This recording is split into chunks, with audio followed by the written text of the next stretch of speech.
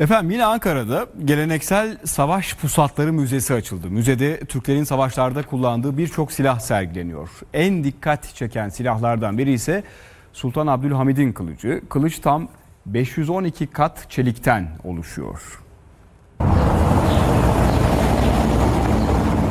Ok, yay, kılıç, övme zırh.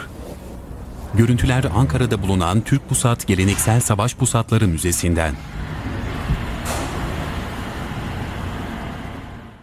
Müzemizde başta geleneksel Türk okçuluğu olmak üzere savaş aletlerinin tanıtımı, bunların insanlara daha rahat ulaşması, bunların felsefi ve askeri yönünün gelişimi ve zanaatkarlık yönünün ön plana çıkarılması adına müzemizde sunumlar ve tanıtımlar yapıyoruz.